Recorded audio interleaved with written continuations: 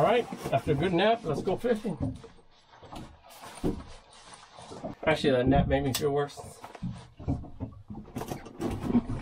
I'm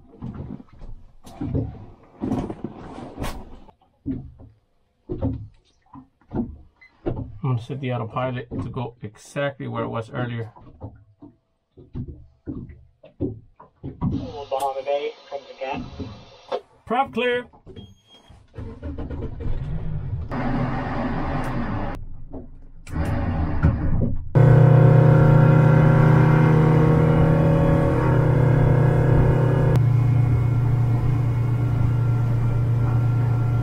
I love it when the ocean is like this.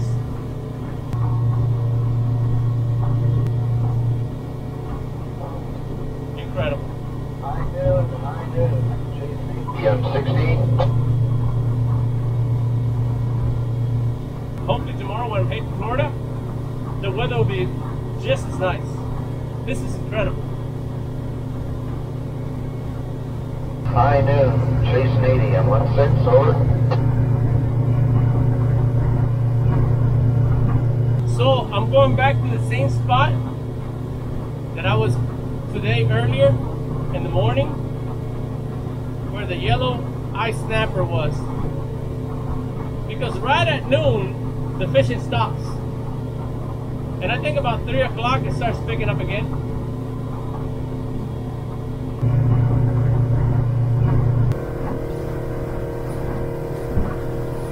I was just calculating the fuel, and I burned 45 gallons since yesterday to now. 45 gallons. Went to the marine gas station there, and I put 15 gallons for safety, because we don't know what am I going to encounter tomorrow. If I encounter rough seas, I really need that extra fuel. We're almost here at the spot. Alright, here it is. Settle in, come back to Bahama Bay.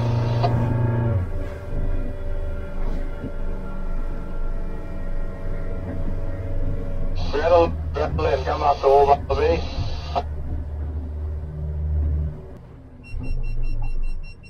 Alright, we're here. Alright, here goes nothing. Alright, let's see if I get something here. Where this guy came on, right? Okay, thank you very much. Be right there. Alright, I got one. Ooh, 400 feet is a long way to go. I'm trying to pull fast. The shark is going to get to it. And probably it did already. Big one.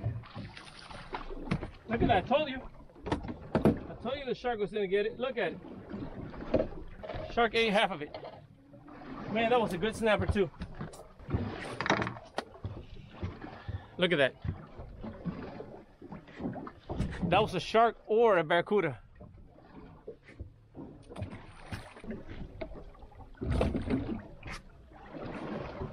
Felt like I was pulling and all of a sudden, boom, something heavy hit it. Yep, you can't compete with a shark. All right, I moved down here, so hopefully I can get some triggerfish to take home. I moved down to the shallows, but this is what I got. Small little yellow grunt. But I want to get some triggerfish so I can take home. The sun is dropping already. And I don't know where to anchor overnight. I don't know if to go back there to that island that I was there earlier, or to go back to Bahama Bay.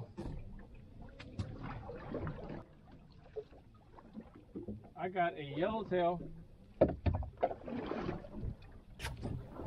Beautiful yellowtail, but it's too small. Alright, the sun is about to go down, so I have to look for that Anchorage Creek. I'm probably going to go to the same one because the wind is coming this way. If I go to that K over there, I'm going to get front winds. And it's not going to be a beautiful night.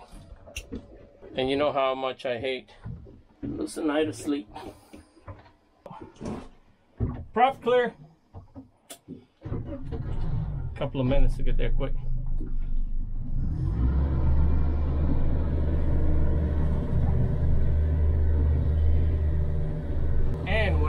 dinner. It's going to be, you guessed it, red snapper.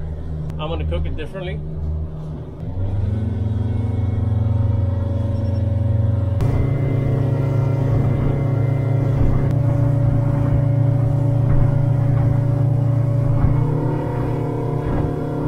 So right after 2 o'clock, the yellow-eyed snapper stopped biting. I mean, I got one, and a barracuda or a shark ate half of it. So it looks like right about that time it quiets down. So I think they're biting really early in the morning. When I got here, it was one after the other. All right, I'll be spending the night at Old Bahama Bay in the Anchorage.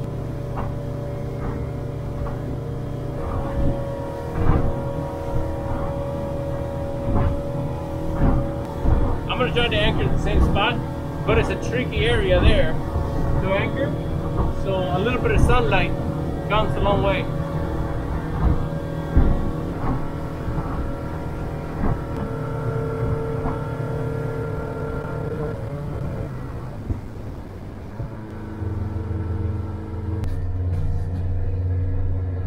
Alright, there's a couple of boats here, but I'm gonna go to a shallower area that I was yesterday, away from these boats.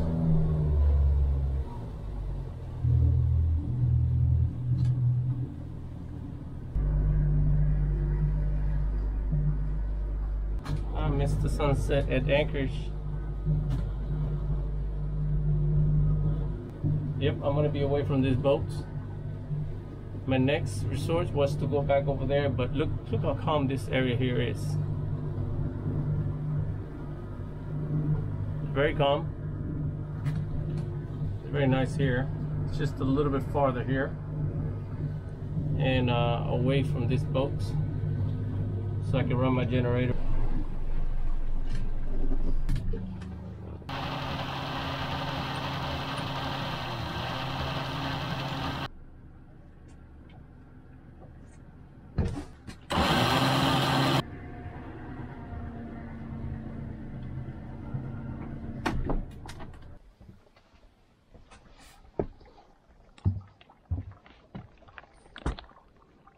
Look at that, you can see all the way to the bottom here. There's a couple of fishes right there.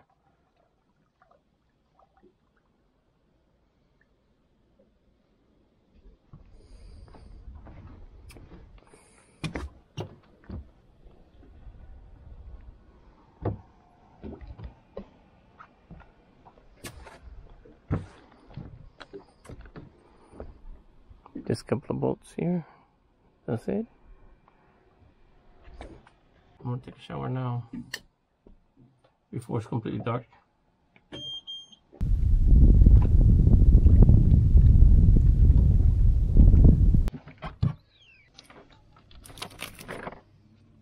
All right, and it's gonna be the perfect size. All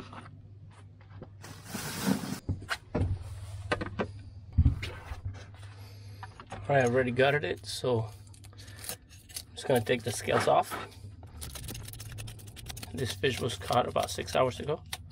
It's gonna taste just as fresh.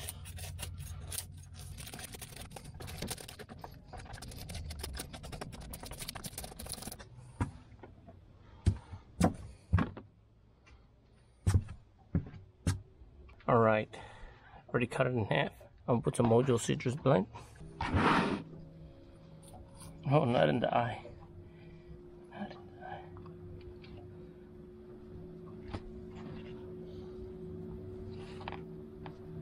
Now that I seasoned the beautiful fish, I'm going to put it back in the cooler and let it marinate in there.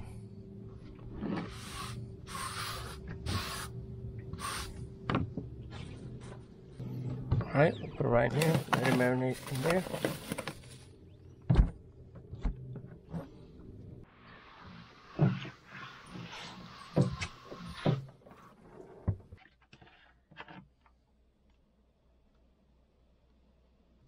I'm gonna make some fried plantains. I think one will be enough. Look at this, how beautiful. marinated it is. Beautiful. Well, can't complain. I had fish for lunch and dinner, and I'm still taking some for my family. So this is probably about, feels like a pound right here. Eating the fish whole like this is how you get the most meat out of it. Plus, you'll be able to eat the eyeballs if you like. Like myself, I love the eyeballs. And sometimes it has a cheek right there. So I don't know if this one does have that. But there's a lot of meat you waste, like this meat here, right there. When you fillet, you throw away a lot of meat, especially on the head. All right, now I'm going to put the head, probably gonna start with the head, which is the one that takes longer.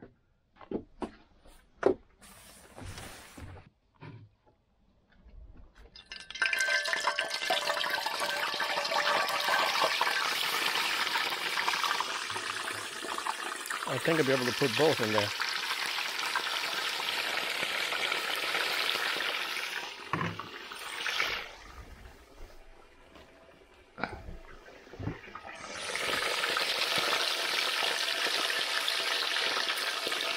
It smells good.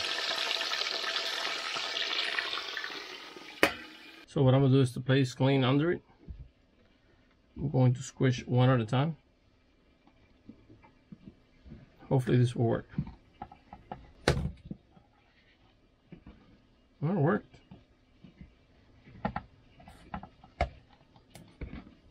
Well, it's working pretty good. I always find a way how to make my tostones if I forget the tostone squisher. A lot of my viewers have never eaten this, and they went to the store and tried this, and they loved it. Beautiful. Tostones are ready to be fried after the fish.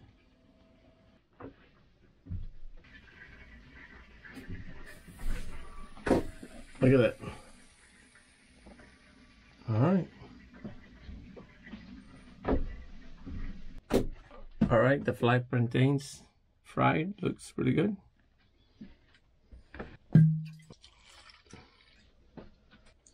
All right, let's see how this looks and tastes. Beautiful. One of my favorite part is right here. It's the eyeball.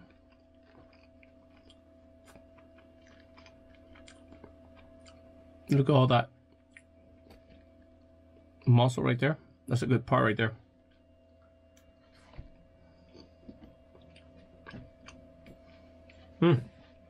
Incredible.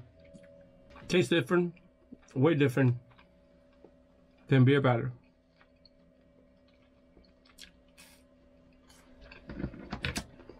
Another of my favorite part right here.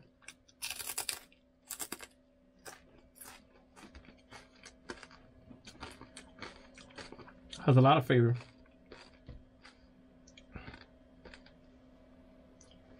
Delicious flavor. The meat is very tender. Look what I'm talking about. Meat is very soft.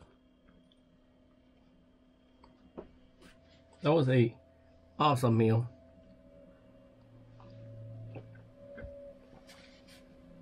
One of those medium-sized fish is enough for one person.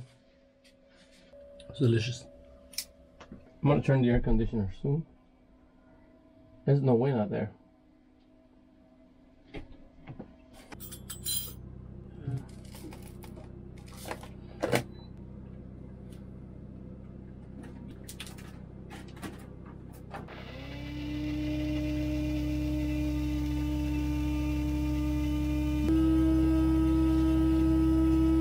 Today was really a good day.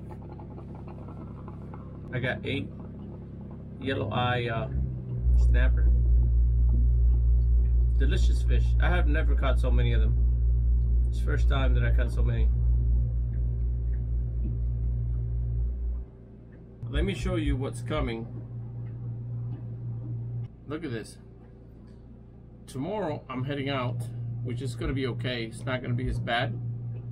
Right over here. Today was better, but I didn't want to go back home just one day at the Bahamas. But look at this. Friday, 3 a.m. in the morning, look how bad it starts getting. Look at that. That's terrible weather right there. Look at that. Look at that. That's winds of 30 miles per hour. Look at the waves. 13-foot seas right here where I am right now. That is going to be crazy. It covers all the Bahamas, Dry Tortugas, and also the Gulf. That is huge to cross from West End to Florida. 13-foot of seas. That is just crazy. Look how it surrounds and hugs the whole Bahama waters. It's not going to be good to be here. Not good to be here at all. So I picked the perfect weather to come here, but only 2 days. I would love to be here 3 days, but today is better than nothing. If I don't come today, that means I'm not coming back in a little while because weather is not permitting to be here. Right now it's 8:43.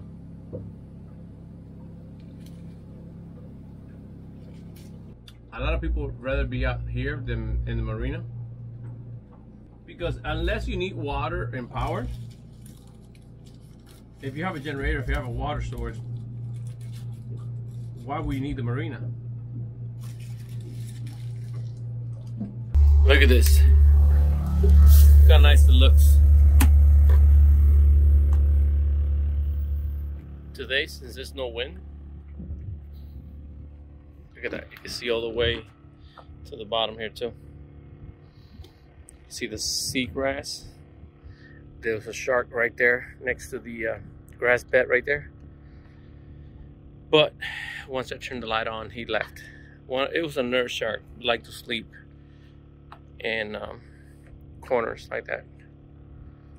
You can see how shallow it is there.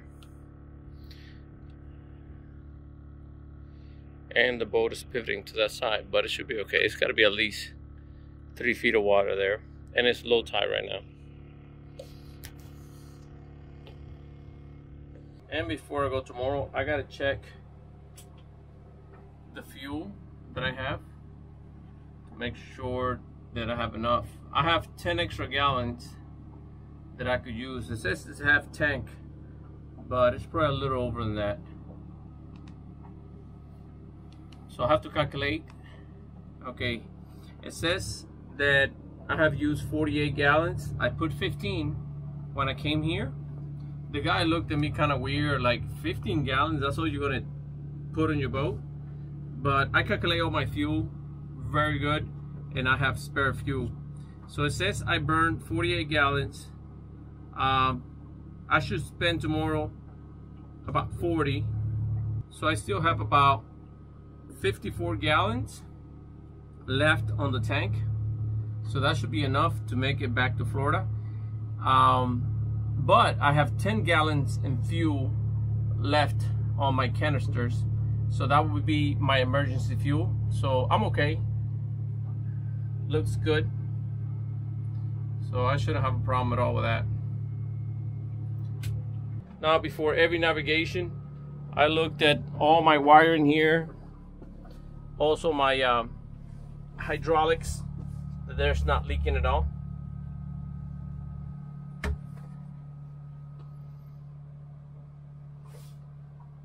I checked my pump. Pump is good, no leaks, and all the wiring looks good. There's also no leaks on the hydraulic hoses here. Everything looks good. So I always come here and check this out to make sure there's no leaks on the hydraulics. Everything is working good. And that's it. I stocked the fridge. So I'm just gonna wake up early in the morning, make some breakfast, and head out. And the weather should be okay. It's gonna be, the wind is gonna be pushing towards Florida, so it should be fine. Should be fine. I think it's gonna be a lot better trip than coming over here 7 hours.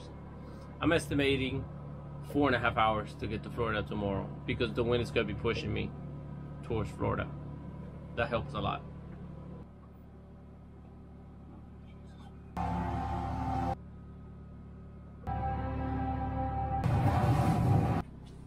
I'm gonna get some rest now. And guys, thank you for watching. And if you like this video, please give it a thumbs up. Again, thanks for watching.